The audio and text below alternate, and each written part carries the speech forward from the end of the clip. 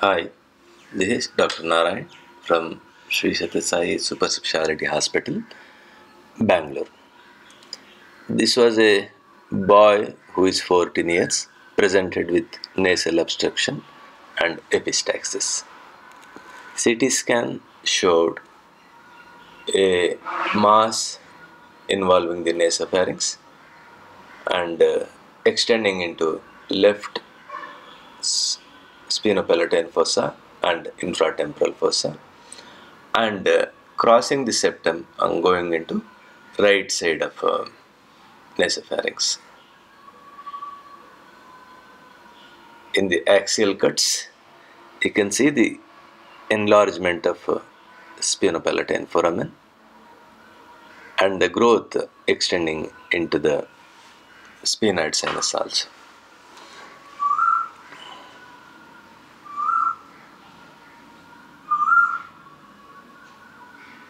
The growth was on the sagittal scene as cuts was found to be pushing the posterior wall of maxillary sinus. On the contrast CT scan, enhancement of the mass was seen, showing the vascular nature of the mass.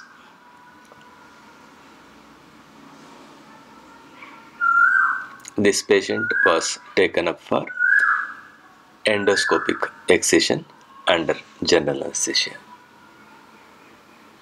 The mass was seen involving the posterior part of nasal cavity.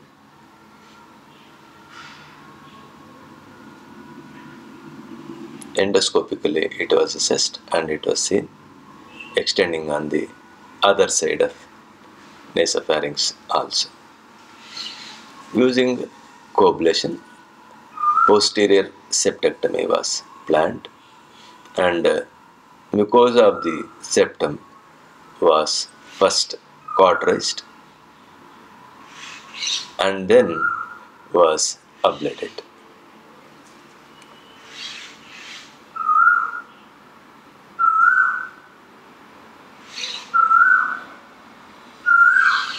The other side of nasal septum mucosa was also ablated to facilitate visualization and excision of the posterior part of the bony septum.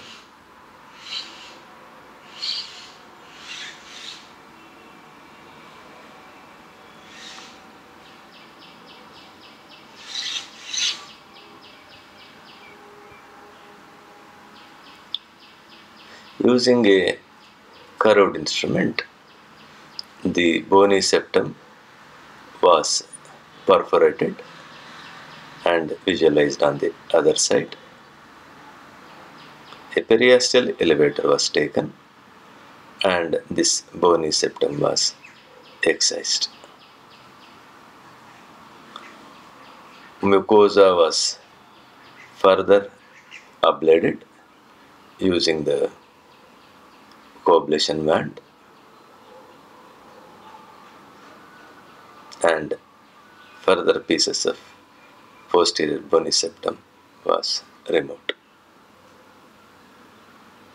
Bleeding points are coagulated using the coblator.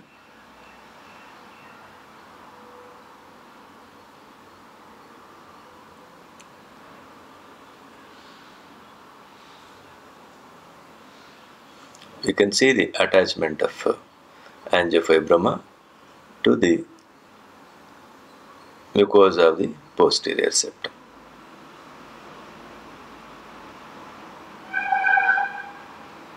The septal mucosa was separated from the angiofibroma and coagulated to reduce the bleeding. Touching the angiofibroma can sometimes produce bleeding, and that bleeding can be stopped using the coblation wand.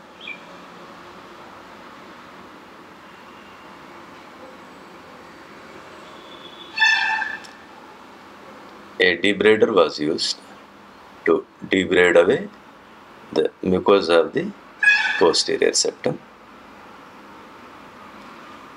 Here, care is taken not to let the debrader cutting edge touch the angiofibroma. Further removal of the mucosa was done.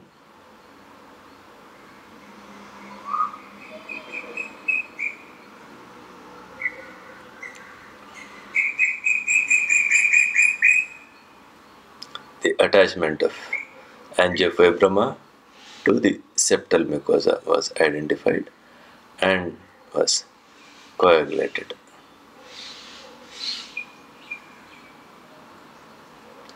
The posterior septal bone is further dissected out and removed. Here, care is taken not to enter the other side inferior turbinate or middle turbinate.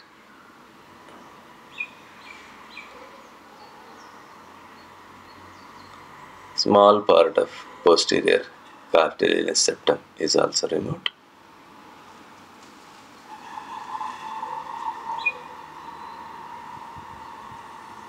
The mucosa of the posterior nasal septum is further separated from the angiofibroma and is ablated.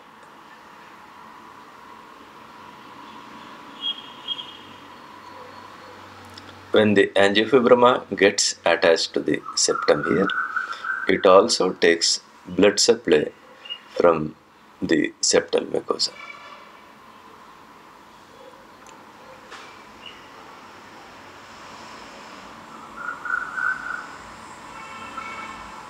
Here you can see the separation of angiofibroma from the mucosa, and the blood vessels are cauterized at the same time.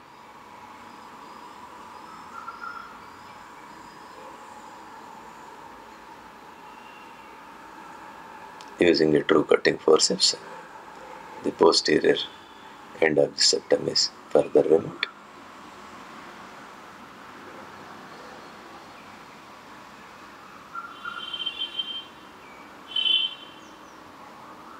This removal of the posterior septum helps in manipulation and traction and delivery of the angiofibroma from the sphenopalatine area and the infratemporal fossa.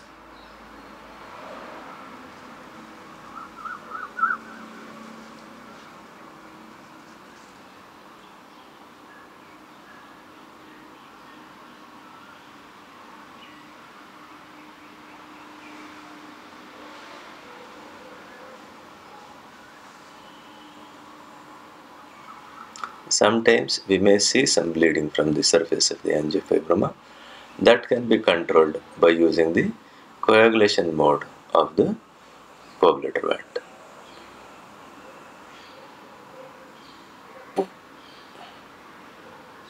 You can see that bleeding stopping with the coagulation wand. Sometimes if the bleeding cannot be stopped with coagulation wand, a ribbon gauze soaked in adrenaline can be placed for some time to reduce the bleeding.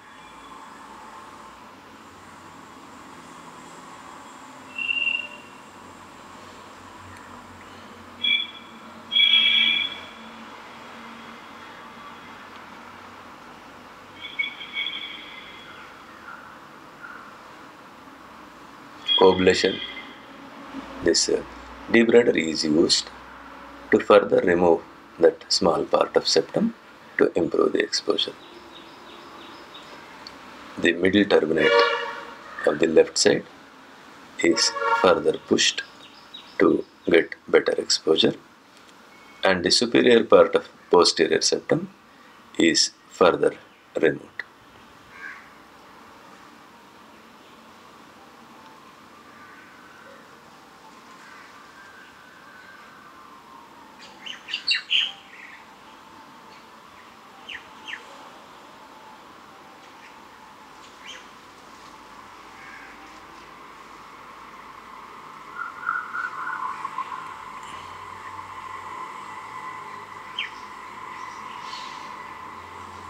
Here we can see that angiofibroma extending into the sphenoethmoid recess.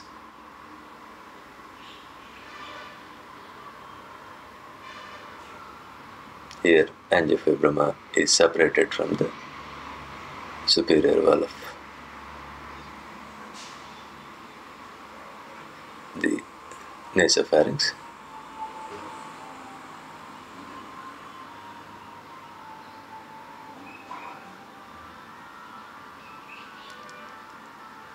Here mucosa is elevated from the rostrum of sphenoid.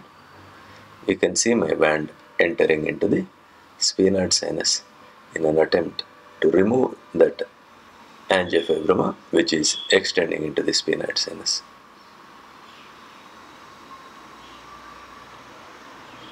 The bony rostrum of sphenoid is being defined by separating the mucosa from both the sides.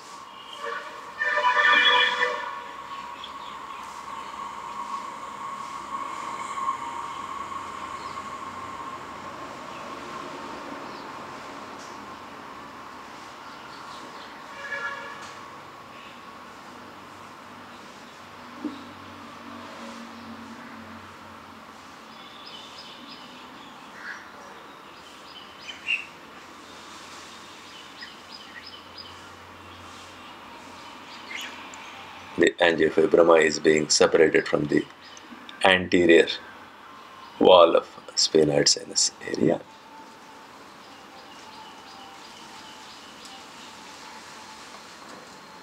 Here the mucosa is further separated.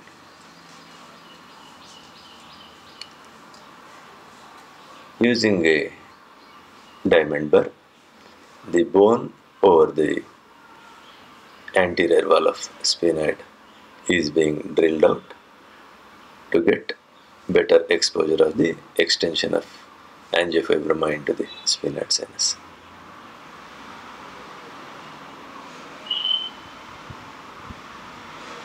Angiofibroma is being separated from the roof of the nasopharynx.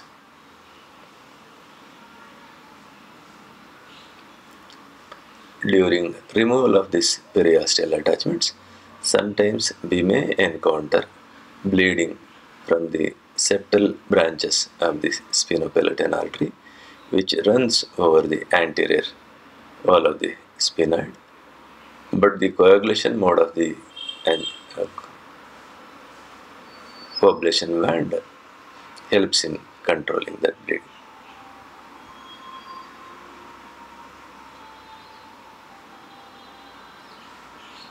Care is taken to not to enter into the tumor and remove the tumor at the periosteal plane.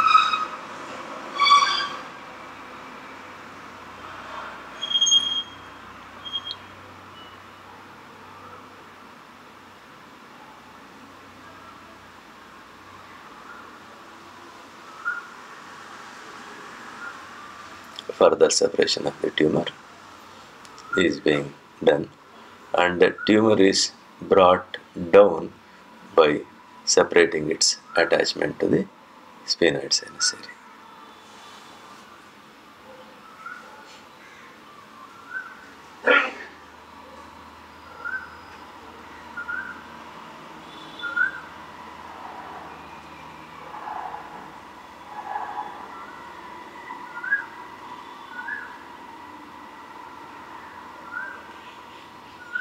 Using the coagulation mode of the coblator band helps in reducing the bleeding.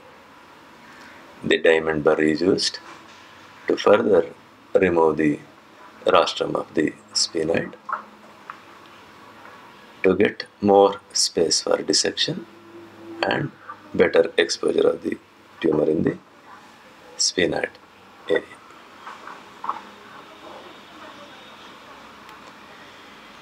Tumor is further dissected out.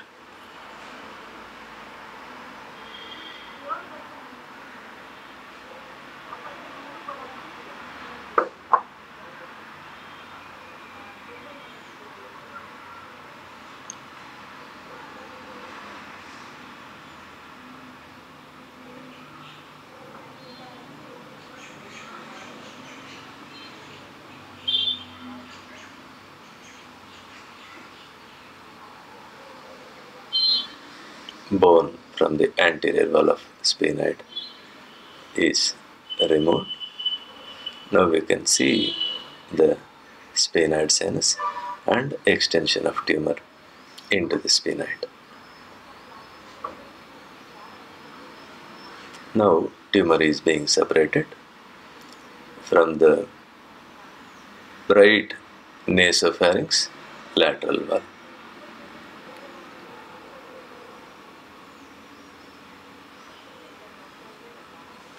Here it is important to differentiate between the tumor and the normal adenoid tissue and dissect in that plane to separate the tumor.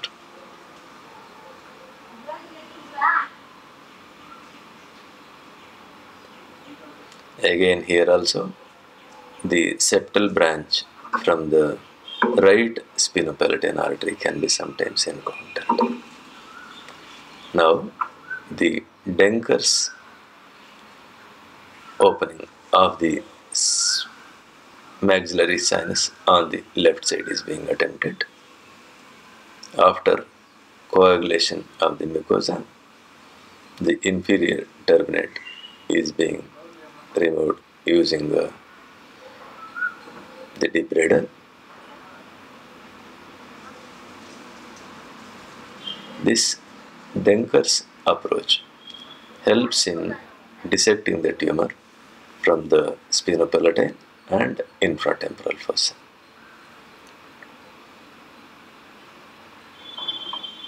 The anterior end of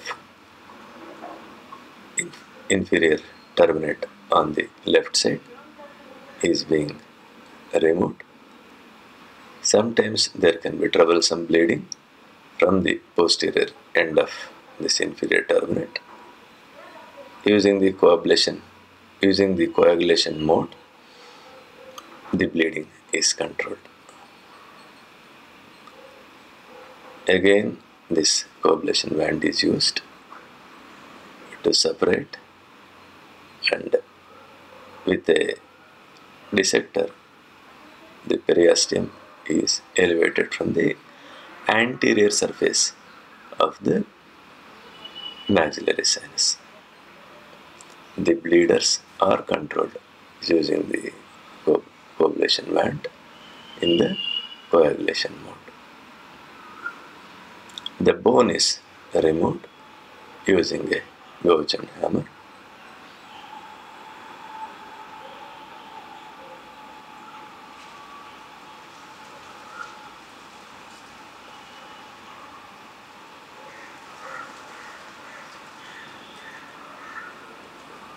Bleeding is controlled using the coagulation band.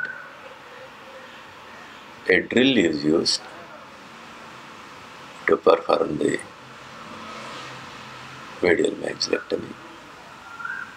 A septal window was created to pass the suction and help in unhindered working of the drill and coagulation. Right side mucoperichondrium is elevated. A small incision is taken over this septum, and using the 50 number blade, a opening is done in the septal cartilage and it is pushed out. And the same blade is used to have a small window in the septal mucosa,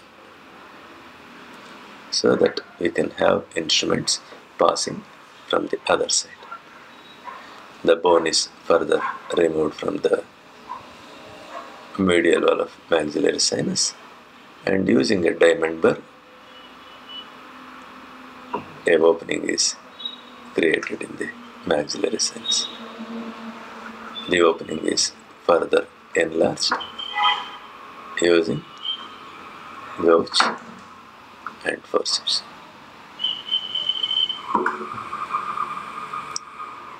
Here the nasolacrimal duct is identified and cut flush with the floor of the orbit. diamond bar is further used to enlarge the opening. While enlarging it superiorly, care is taken not to enter into the orbit.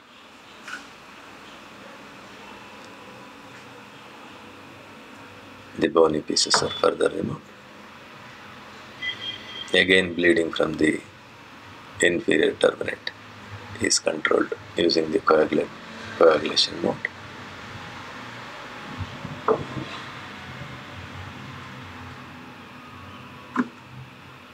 Thorough removal of this bone is important for good exposure and dissection in the spinopalatine region.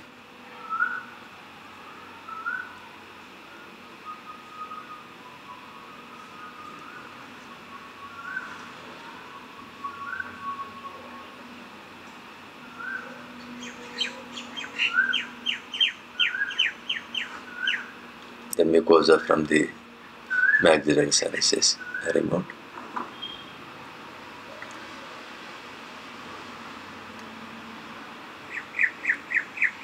Debrider and coagulation and coblators are excellent tools for exposure and hemostasis in angiofibroma surgeries.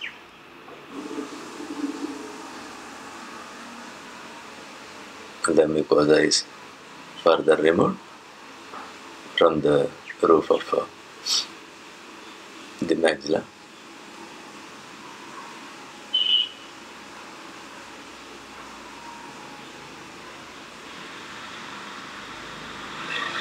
The left middle turbinate is resected using a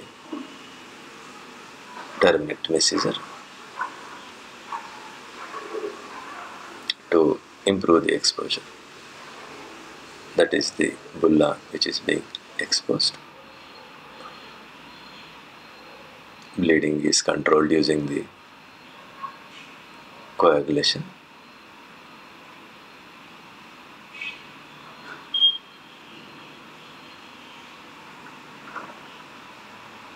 Here, attachment of tumor from the ethmoid cells is being exposed,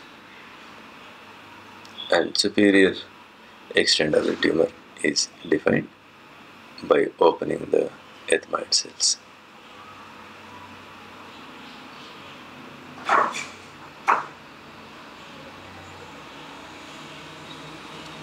Coblator is used to open the posterior ethmoidal cells here.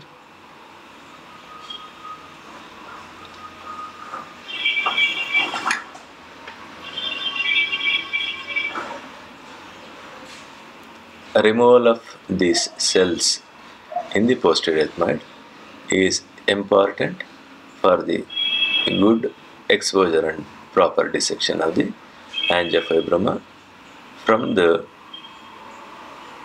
lateral wall of the nose. We can see the continuity of the nasopharyngeal part of the tumor with the tumor in the spinopalatine region. The mucosa over the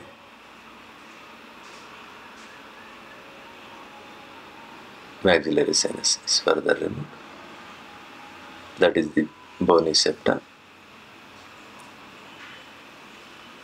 which are being further defined and removed.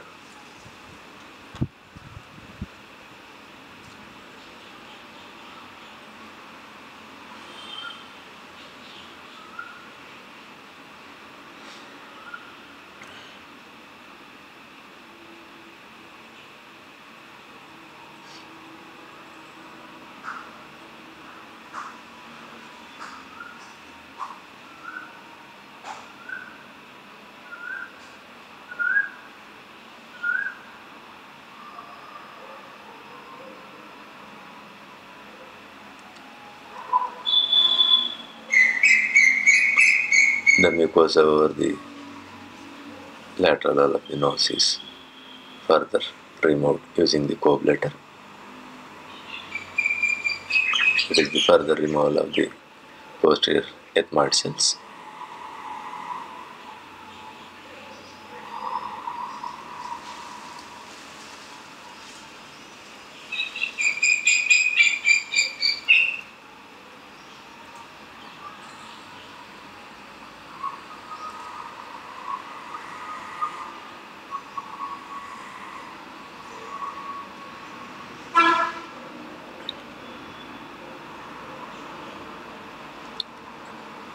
Tumor is being separated from the posterior ethmoidal cells area.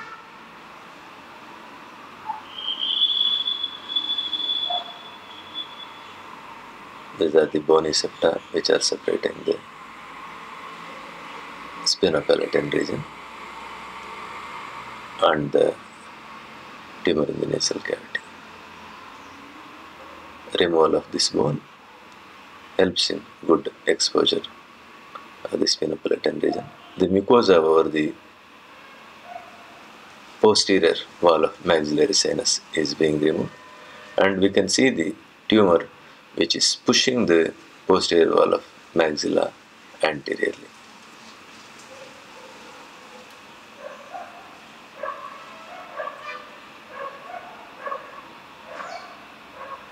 It is important to remove all these sharp bony spicules. If you don't remove this bone, it will hold the tumor and don't allow it to come out properly. This bulged out bone over the angiofibroma is drilled with a diamond bar.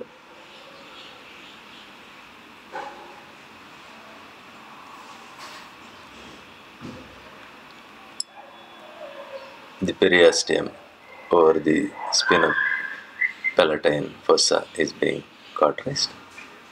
Bone is further thinned out.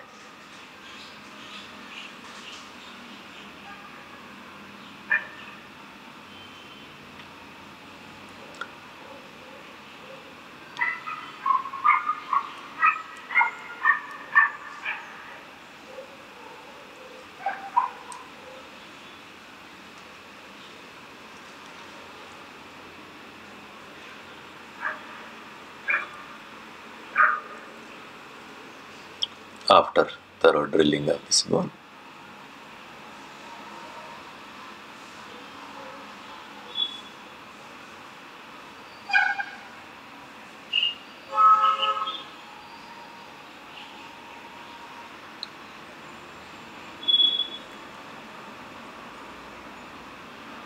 the bony septa are also drilled out to improve the exposure.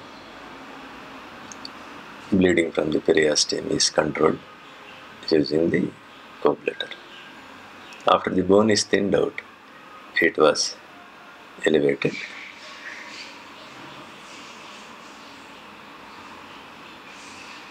That is the bone being removed. Harrison's sponge again is an excellent instrument here to remove the bone from those small crevices.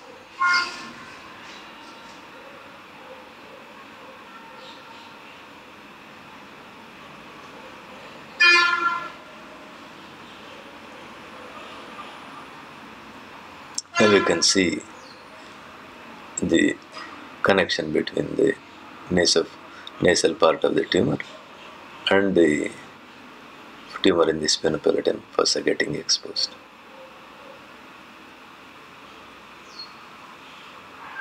Tumor is further separated to find out the plane which needs to be dissected.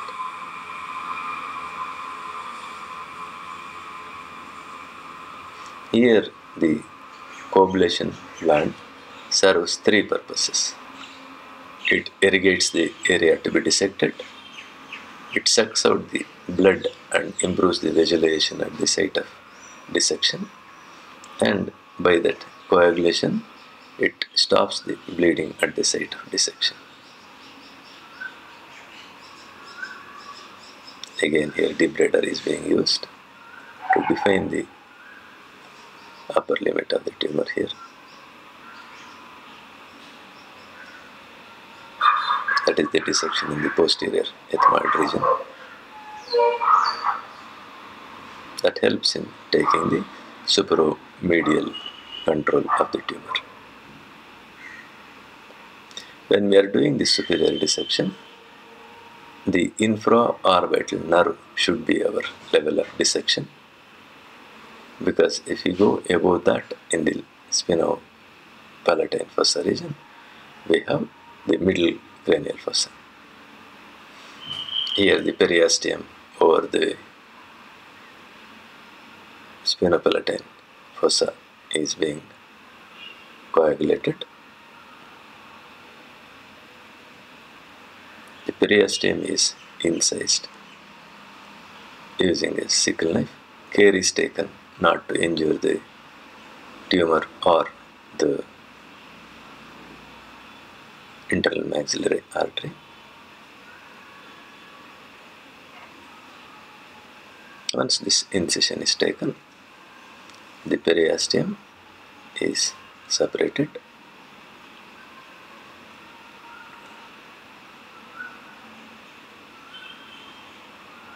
Once we peel away this periosteum, we will get the exposure of the tumor. Gentle dissection helps in getting the proper plane for separation.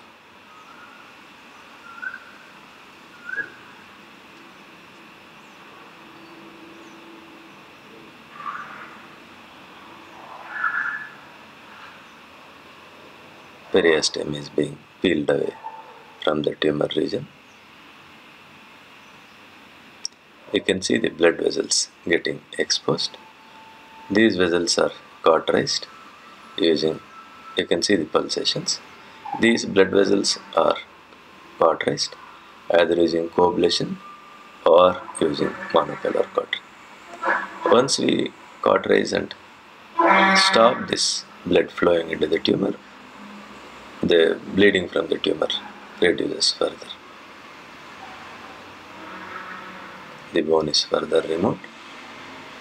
Whenever we get a bleeding, that bleeding can be controlled using the coagulation.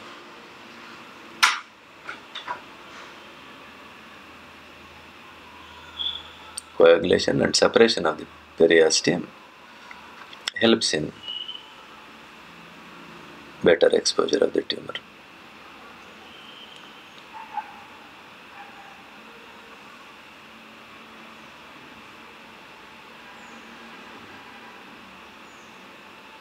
We can see the fat getting prolapsed from the superior area. That tells about the lateral extent of the tumor.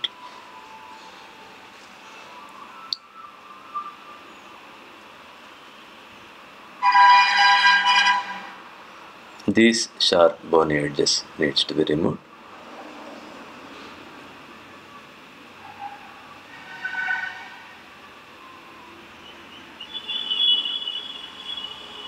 Here the periosteum is gently ablated to get the good exposure of the tumor. Through the septal window, if we hold the tumor and pull it medially, that helps in proper dissection. That is the fat which is being debrided away. That tells the lateral extent of the tumor. Holding the tumor through the septal window and pulling it medially, tumor is being separated from the spinopalatine fossa.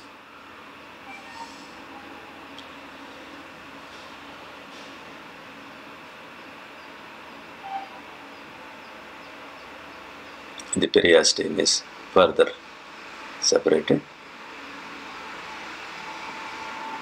Tumor is being dissected superiorly in the spinopalatine region. Attachment of tumor to the soft tissue is being done.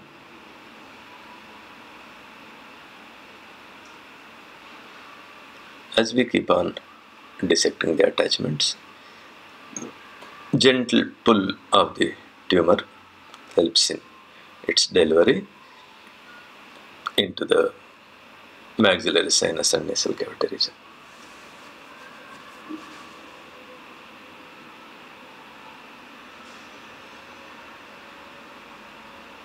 You can see the tumor getting delivered.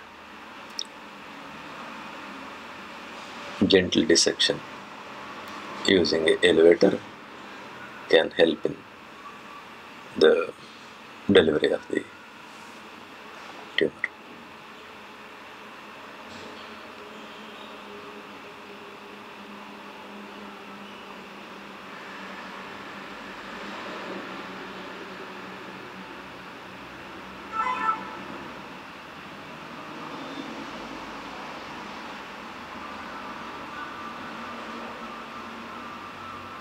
Here we can see the tumor extending into the infratemporal fossa.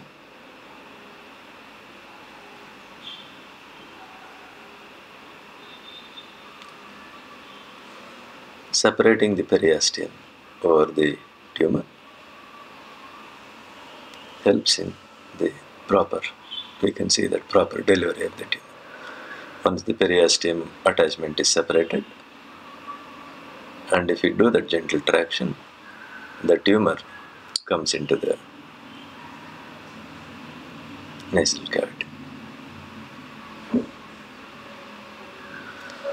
Once the internal maxillary artery is coagulated, we can see the tumor has become whitish. Now we can see the infratemporal fossa region is being delivered out.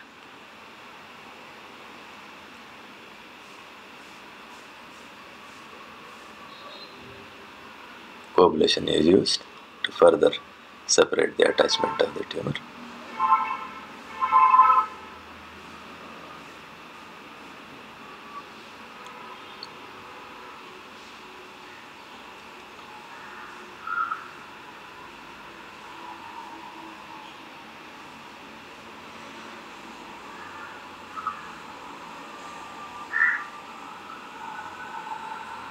You can see the delivery of the tumor.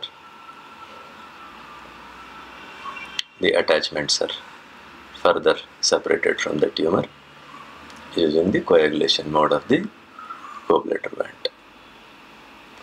Now the delivery of the tumor from the infratemporal fossa and sphenopalatine region is complete.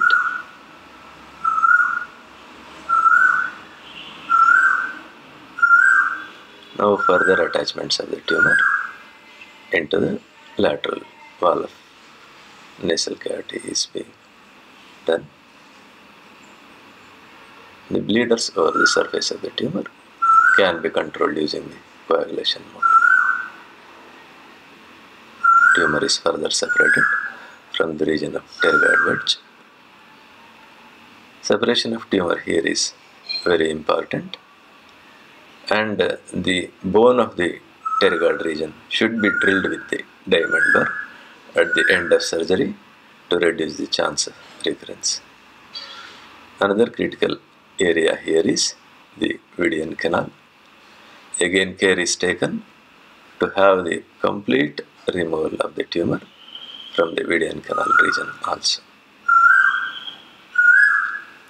Tumor is being gently dissected from the periosteum, that is the posterior end of the inferior turbinate, which is being coagulated to improve the exposure.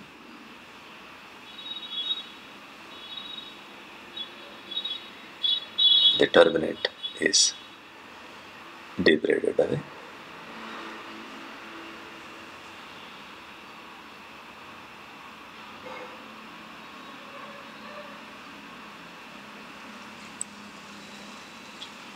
Periosteum is further separated from the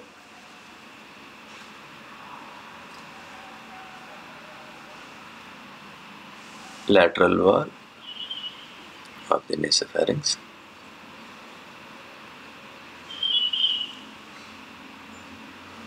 These are the final attachments of the tumor. Endoscope gives excellent vision to find the proper site and remove. Here tumor is being pulled up to find the attachment of tumor to the nasopharynx, and tumor is being separated from the nasopharynx. Here tumor is further separated from the nasopharyngeal periosteum.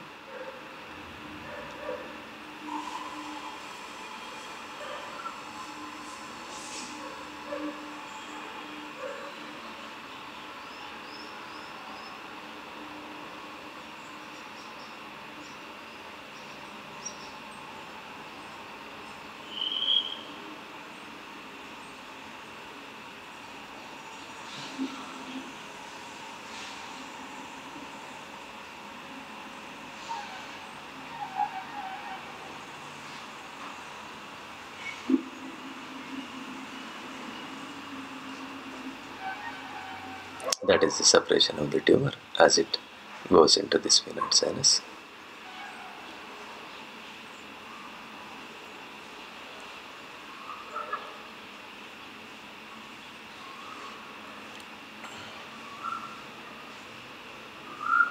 By pulling up the tumor, we will get that attachment of the tumor to the nasopharyngeal mucosa.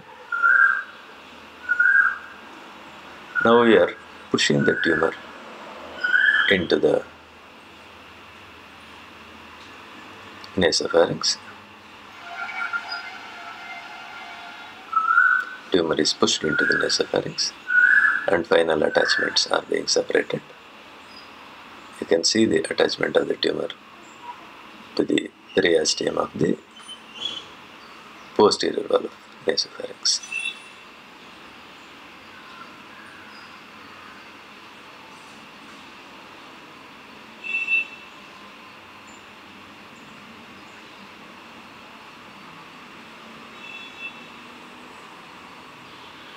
Final attachments are being separated from the tumor.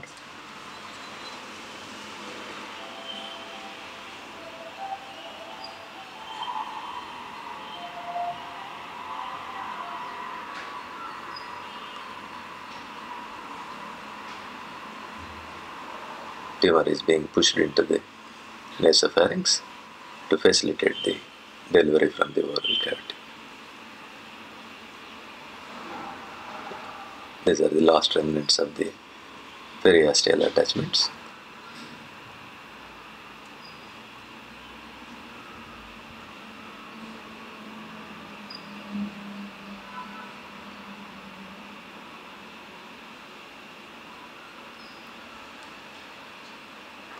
After separation of this periosteal attachments,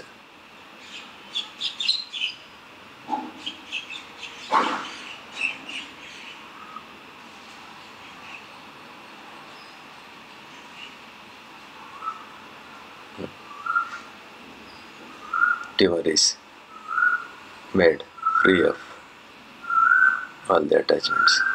If you don't remove these attachments properly, then tumor will not get delivered.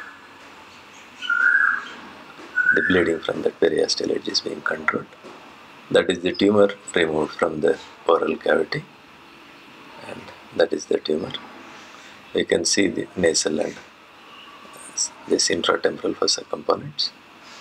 Now the nasopharynx was found to be clean, and as I was telling, the pterygoid ridge was drilled with a diamond burr, and the nasal cavity and this raw area was lined with gel film.